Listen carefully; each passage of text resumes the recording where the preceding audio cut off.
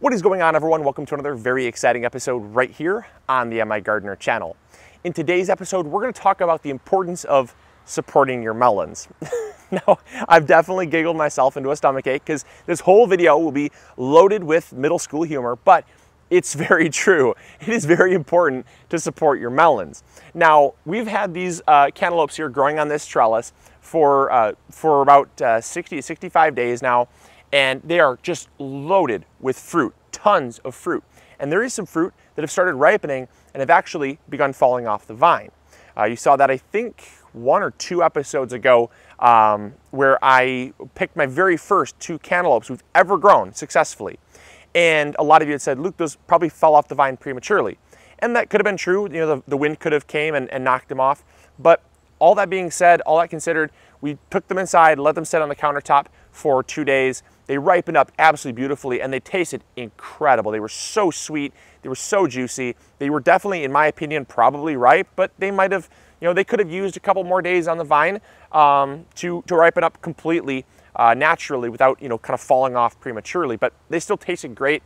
And so I didn't count that as a loss. It was definitely a victory in my opinion, and definitely checked that box for the first successful melon that we've ever grown here in Michigan. I really wanted to talk about supporting your melons because a lot of the melons that we have growing now are not as low as the ones that were first ripe.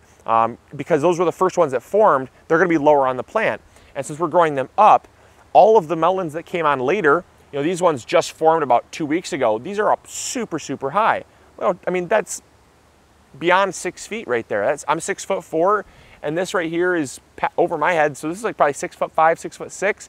And so if this melon gets nice and large and weighs as big as some of my other ones and falls off the vine like the other ones did, there's no way in the world it's going to survive that fall without cracking and breaking.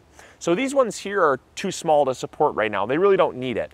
But there are a lot of other ones that are forming down that are even 1.5 feet, 2 feet off the ground. It's very important you support them. And how we're going to do that is with a simple trick using nylon stockings or nylon pantyhose. Now we got these at the dollar store, very inexpensive. I think they were $1 actually. But I got a 3-pack, and well, 3 pairs, so 6 total. And each nylon stocking can actually support 2 melons. So I'm going to show you real quick how I do it. It's very, very simple. All you want to do is just take a pair of scissors and just cut down the nylon stocking, because you want to open it up. You want to get it nice and wide, because your melons are going to be, I mean, if you're growing a cantaloupe, you know, watermelon, honeydew, things like that, you're looking at, on average, probably about 2 to 3 pounds per melon. Some more, some less, but you know, you want to have a nice wide hammock, is what it's called, to hold the melons. I almost said bra, but I have seen people using bras to support their cantaloupes, as humorous as that sounds. But you know, they do work. Get a nice double D cup, and it works. You can get them pretty inexpensively, especially at like garage sales or like Goodwill, places like that. Any thrift shop, they will have them, and they do work. So, but this is very inexpensive. I mean, for like I said, for $1 you're getting 6, and divide that by 2. You're getting 12. You can support 12 cantaloupe for $1. I mean, that's kind of a no-brainer. Divide it in half, cut it like this. There we go. And so now we have our strips of nylon, which we can use to actually create a hammock to support our melons. And how we're going to do that, I'm going to bring you guys in close. We're basically just going to attach it right to the trellis here and tie it up tight, so that when they do get, you know, really heavy, or if they do undergo some strong winds, or let's say a bird lands on them, if they're just fringe ripening, they're not going to fall off. And if they do happen to fall off, they're going to fall into support rather than fall onto the ground and crack and break and then be wasted. So this is definitely a lifesaver. And you know, we've covered the topic of nylons ad nauseum, but we've never had to use them to support melons. And so I figured I'd bring you guys out while I have to do mine anyways, make a good episode out of it. Got some absolutely gorgeous cantaloupes here. These are definitely pushing, you know, probably 2 to almost 3 pounds. These are certainly getting to the point where they are ripe, but I do not want these falling off. So what we're going to do is we're going to find a cross, kind of a cross beam with the trellis here. We're using cattle panels, so this makes it really easy. And we're just going to tie a simple over-under knot just to support, just to kind of lock it in place. And then we're going to bring it around underneath the cantaloupe here. Stretch it out. And then what we're going to do is we're going to find a place up high. It's very important you do this up high because it's actually going to lift it's going to take the weight off of the stem here. All right.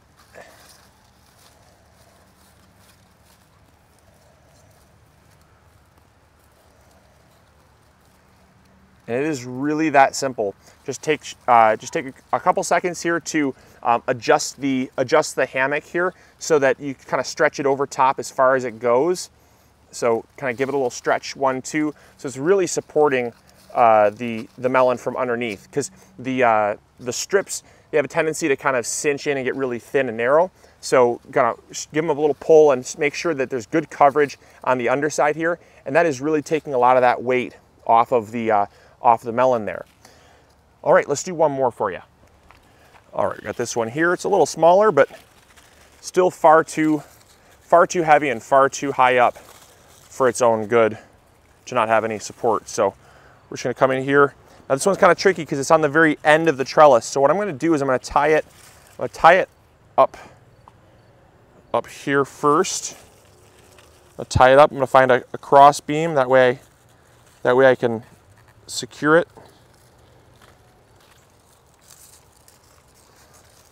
All right, so what I'm doing is I'm actually just kind of clipping out some of these leaves because it was getting really difficult to hang this hammock here with the location that it was in. So I'm not doing any harm to the plant. I'm just simply coming in here and, like I said, clipping some of this stuff out of the way. All right, so now that I've gotten this kind of cleaned up here, I can come in here and I can really see what I'm working with. Okay, relieve the weight off the melon, stretch the underside of the pantyhose to support, and there we go. It's that simple. It's very, very easy. Stretch these around. There we go. That is perfect. Look at that. Isn't that cool? So there you go. It is that simple to support your melons. I hope you guys enjoyed. I hope you learned something new, and I really hope that you guys get out there and do this, because I can tell you for a fact that when those melons start ripening and the wind blows and birds land on them and things, they do fall off prematurely, as ours did, and they will, and you certainly don't want to lose them after babying them and taking care of them for as long as you have. You don't want to lose them. So take this little quick trick and support your melons up. And just one quick little last note is that you don't have to use nylon pantyhose. If you don't have access to them, or you don't want to go out and buy them, you can use any stretchy material that you can tie up to a tie-on point that's going to have nice good coverage underneath, support them. And you can definitely, like I said, you can use any material that's going to do the job, but just get out there and support them because you don't want to lose them. Really quick, I did want to show you how many melons we had on these plants here, and then I'll let you get out, take this into your garden, and grow big or go home with it. All right, check it out. So check it out. We got the one we just did, the one underneath that, we got one down here, got the other one we did, coming around. We got another one there, another huge one right there. This thing's probably pushing almost 4 pounds, absolutely giant. And then we got over here, we've got one small one, another one. These are the green fleshed honeydews. We got another one called Kazaa. Absolutely love these. These are smaller, but they're just loaded. And then we've even got some more little ones forming there. There you guys go. I hope you guys enjoyed. I hope you learned something new. And as always, this is Luke from the MIgardener channel reminding you to grow big or go home. I'll catch you later. See ya.